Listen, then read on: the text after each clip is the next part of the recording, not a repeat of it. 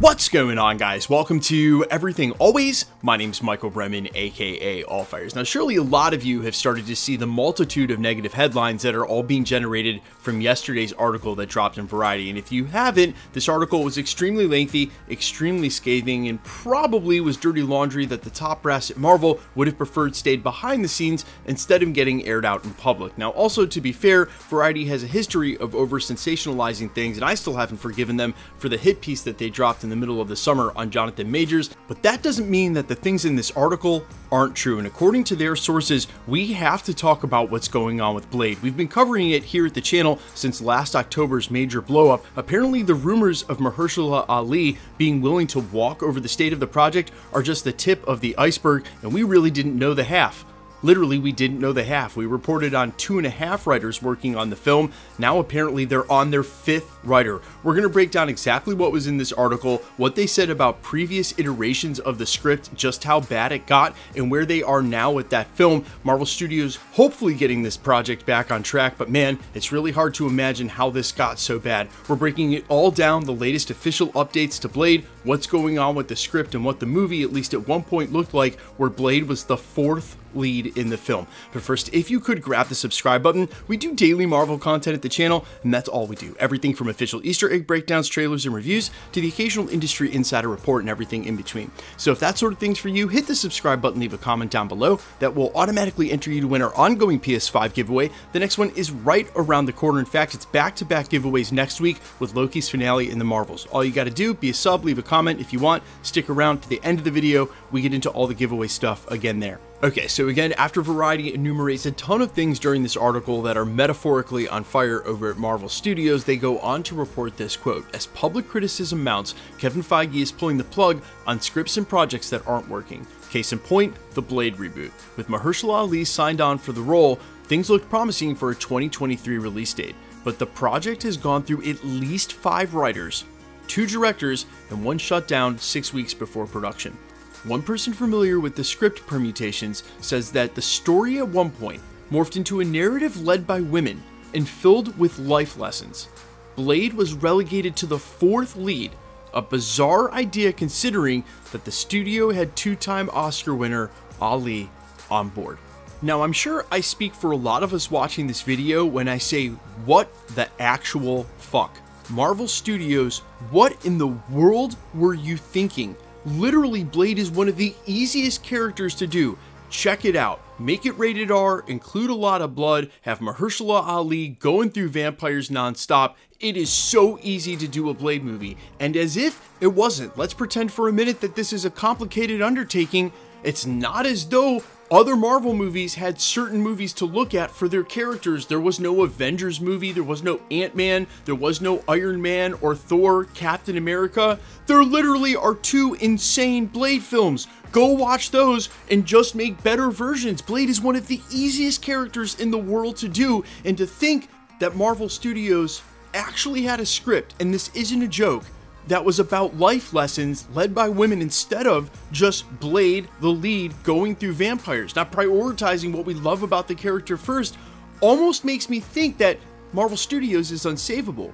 But that's not true, because the same blood, the same people that was in the room that built the Infinity Saga, that built the Avengers brand into the powerhouse that it was in 2019, is still there. And as case in point, this article goes on to talk about what Kevin Feige is trying to do with these projects, pulling the plug on the script and projects that aren't working. So this is basically right in line with what they just did with Daredevil Born Again soft reboot. They shot about 1/3 of the season and realized it wasn't any good, and they're starting all over again. This is what the article said about the new writer and the budget for the upcoming film. Quote, "Amid reports that Ali was ready to exit over script issues, Feige went back to the drawing board and hired Michael Green, the Oscar-nominated writer of Logan, to start anew."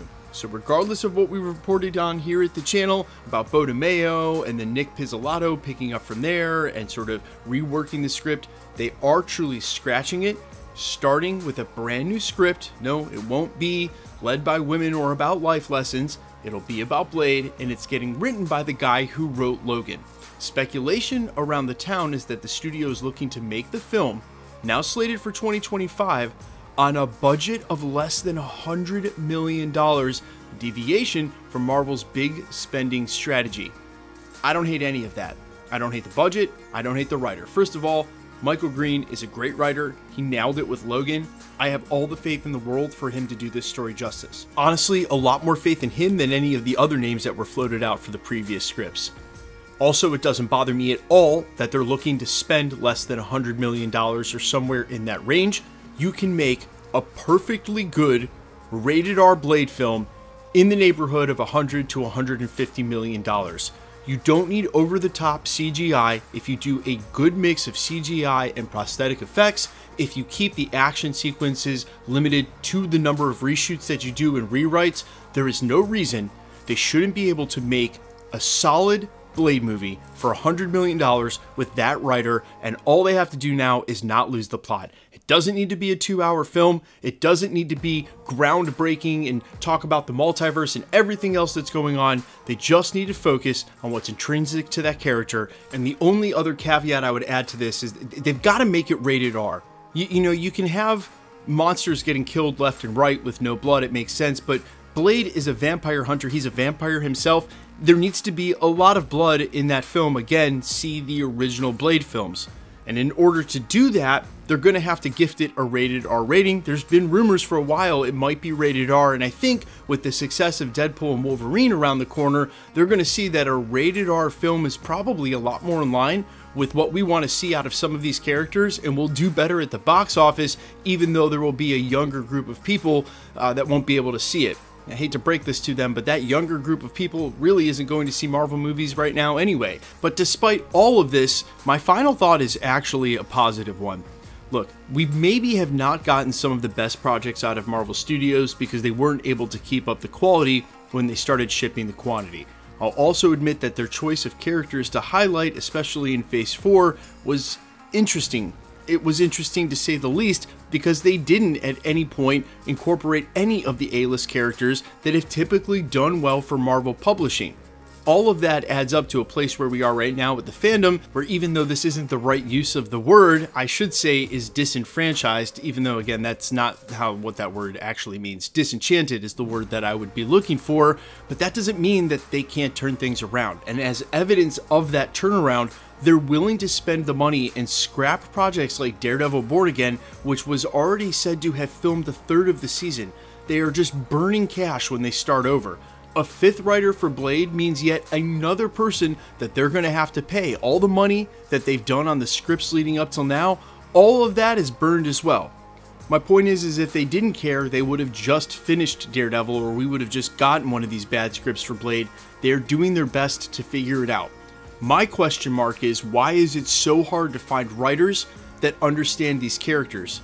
And I think what it's going to take is making sure that the people in the room who are making decisions that matter actually like and understand Marvel and the fandom. And unfortunately, as is the track record with Disney, we've seen it on the Star Wars side, we're seeing it now with Marvel. Some of the people, again, who have been promoted here in the last 3 or 4 years to take on the task of steering the ship just don't understand. They just apparently do not. Because if you can't figure out Blade, which is one of the easier characters, I struggle to see how you're going to pick up some of the complex nuance in some of the X-Men storytelling. Just has me scratching my head. But you guys let me know all your thoughts down below. If you'd like to see a Blade movie about life lessons led by the women in Blade's life. It sounds like a PBS special is what my girlfriend said. She's absolutely right. I am all ears on what you guys have to say. Quickly, let's get into the giveaway stuff before I let you go. All right, quick reminder. We will be doing a watch party for Loki. Episode 5 tonight will go live about an hour before the episode was up. I know I missed last week. I was in the air. Tonight we'll be live again, so I'll see you at the channel for the watch party. In the meantime, next week we'll be giving away back-to-back PlayStation 5s. One for Loki's finale, one for the Marvels release. If you want to be entered to win, all the same rules will always apply. Hit the subscribe button because you need to be a subscriber, then leave a comment down below because it's truly random. The more videos you comment on, the better chance you have of winning. All winners will be announced at the end of videos, the same way we're doing here. The best way to keep up with the content has always been to hit the notification bell with all notifications turned on. And as always, if you liked today's video, I'd appreciate it if you'd hit the like button. My name's Michael Roman. You can find me in a couple of places, Instagram and Twitter at IamFires. You can also find me on Spotify, YouTube, Amazon, Apple, iTunes, wherever you listen to original music under the name AllFires. And while I sincerely appreciate you checking my music out, thanks for checking this channel out. Stick around. We'll be posting again real soon.